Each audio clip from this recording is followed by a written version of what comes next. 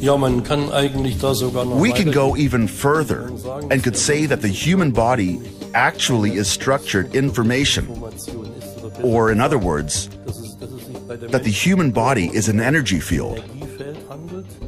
An energy field of standing, stationary, scalar waves that are correspondingly organized, structured, and contain a great deal of information.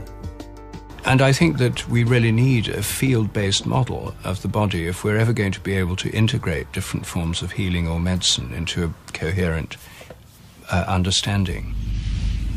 The body field is an energetic field filled with patterns of information. All of the organs in our bodies generate their own specific field.